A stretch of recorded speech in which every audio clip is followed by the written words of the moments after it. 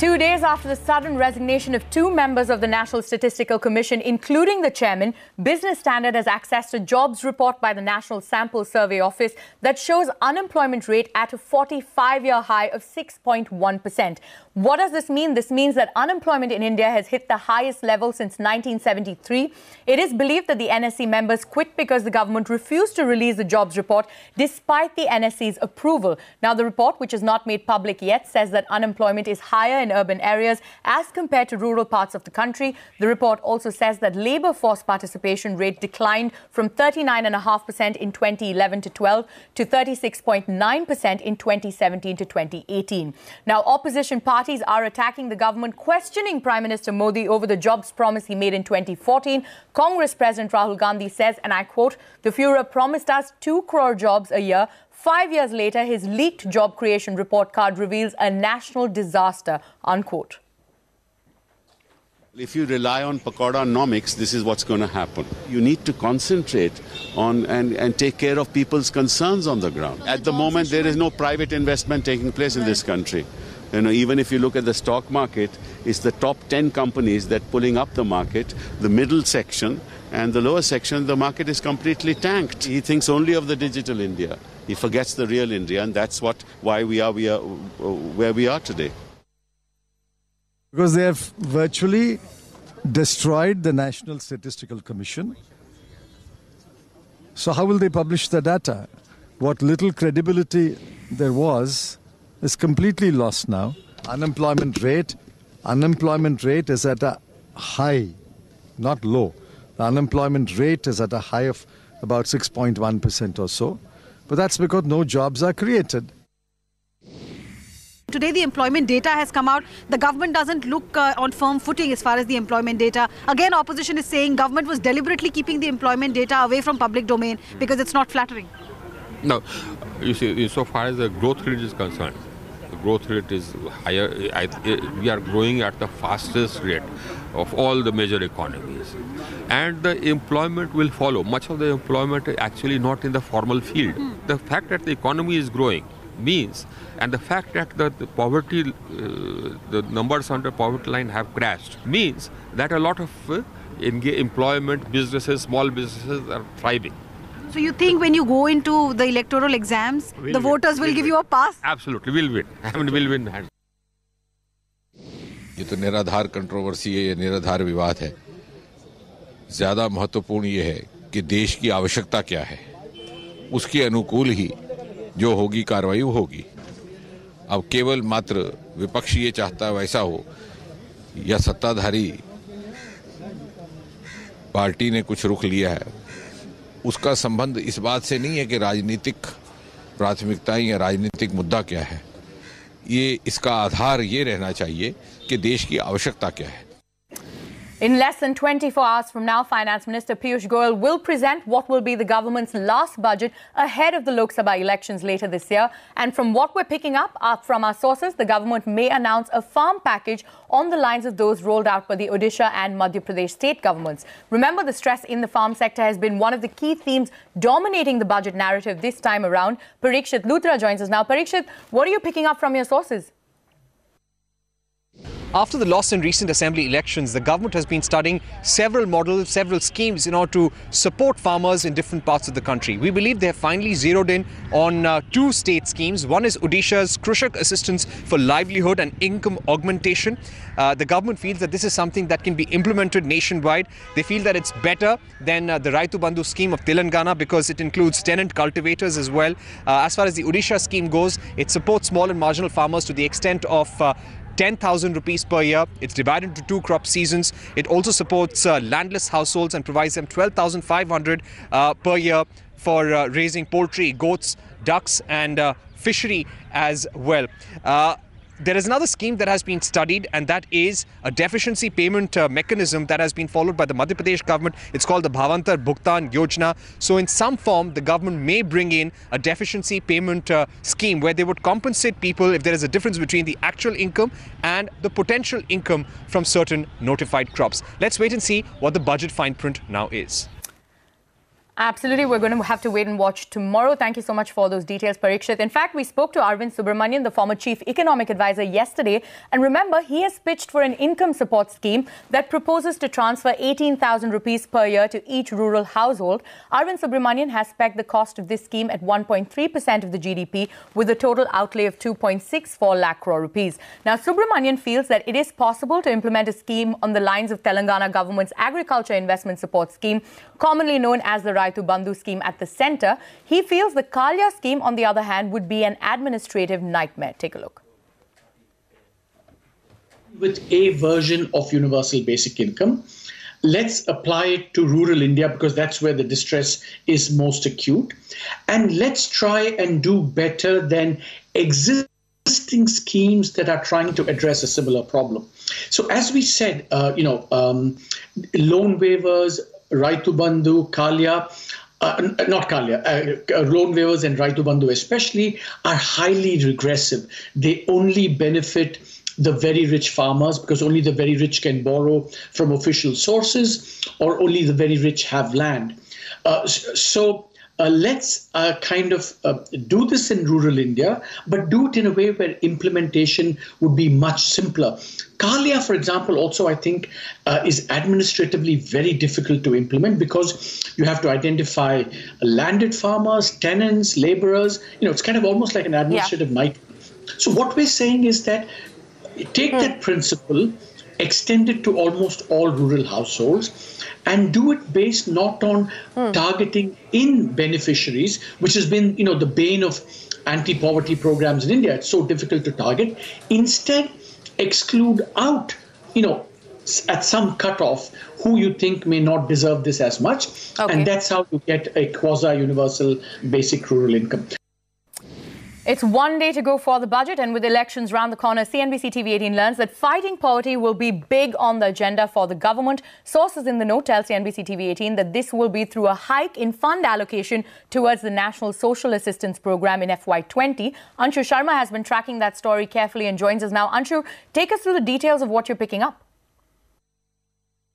That's right. We understand from sources that poverty alleviation will be a key issue to watch out for both budget and election. Sources indicate government may look at hiking budget allocation towards National Social Assistance Program, which comes under Rural Development Ministry. Under NSAP or National Social Assistance Program, funds are directly transferred to beneficiaries for schemes like old age pension, pension for specially abled and widow pension. Last year, budgetary allocation for NSAP was at 9,975 crore rupees.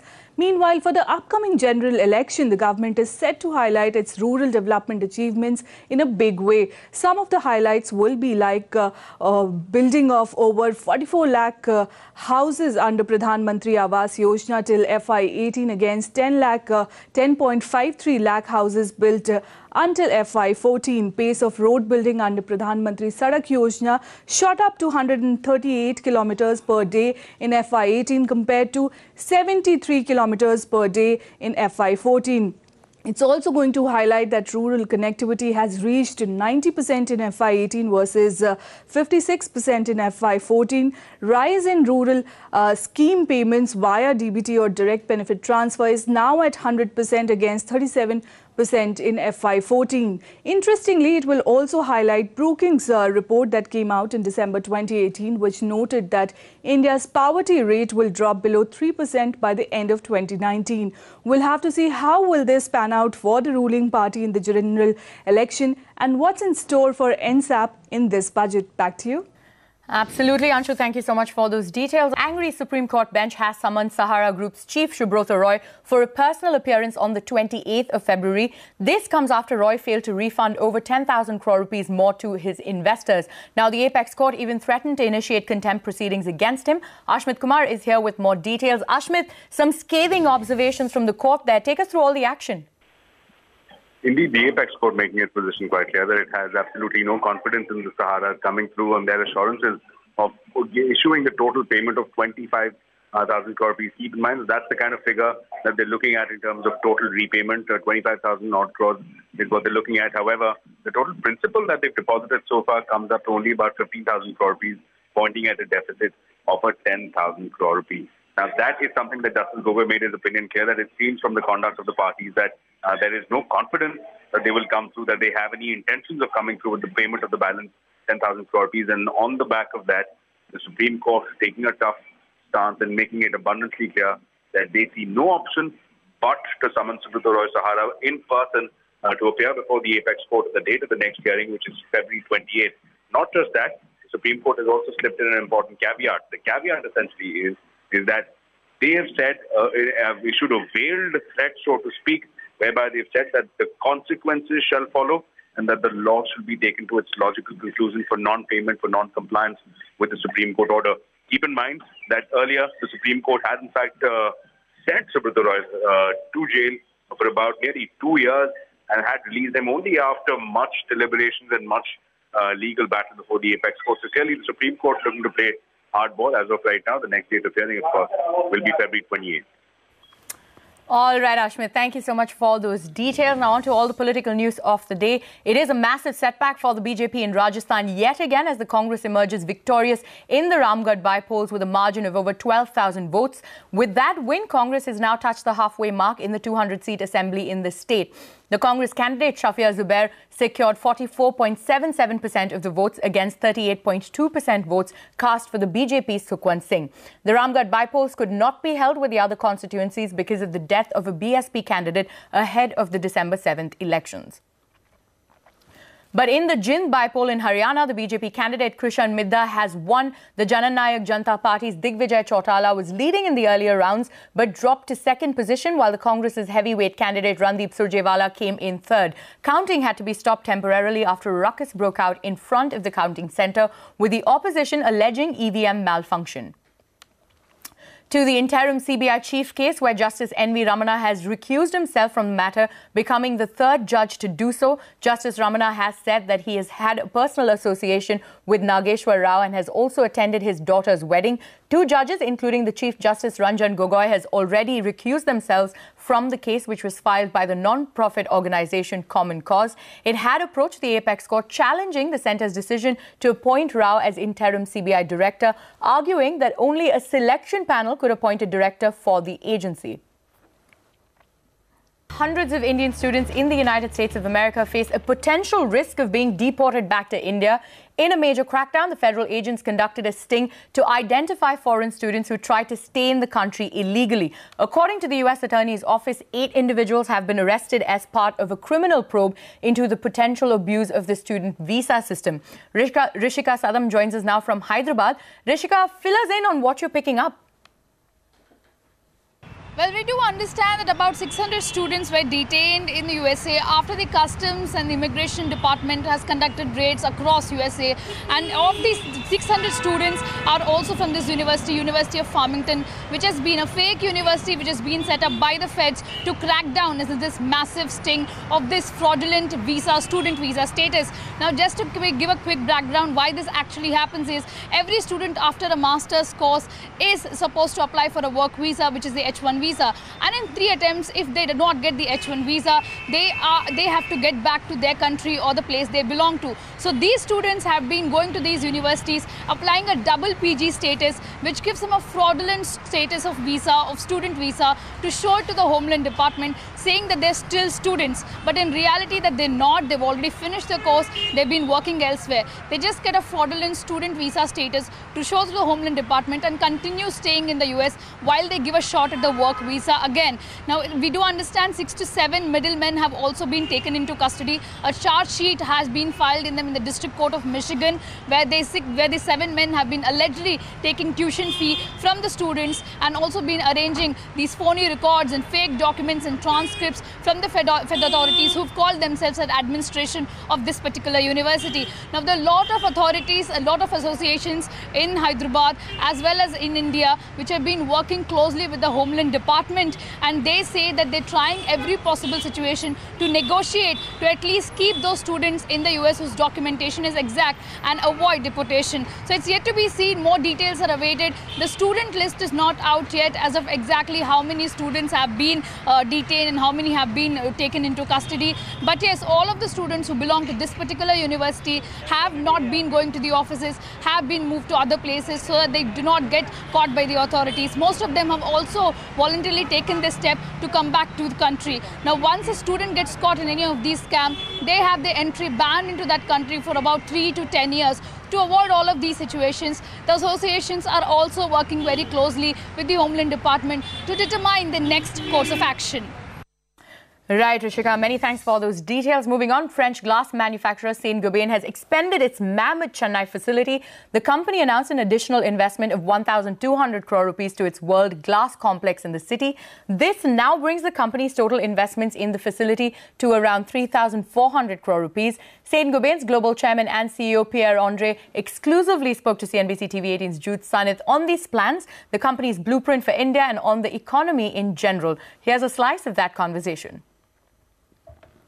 What does this expansion plan, this 1,200 crore rupee expansion plan, do as far as your India growth prospect? To follow the market and expand towards more value-added glass. Right. So we offer more and more solutions and not just a pure glass, both for automotive and architectural applications. You know, the Indian market in terms of flat glass is growing at around 8% per year. Right. So we have a good export base for the Gulf, for the Southeast Asian markets, for parts of Africa, where we export from here. Right. And given this facility with the 3 float lines, we'll be able to increase the part of value-added glass and then to increase a little bit export. Where do you see yourself capitalizing on the situation? There's also low commodity prices as well. You know, it's an additional whammy for you. If I take the last 20 years, we have grown at a compound annual growth rate closer to 20% than 8%. Right. So we are growing faster than the market, and mostly because we follow the growth,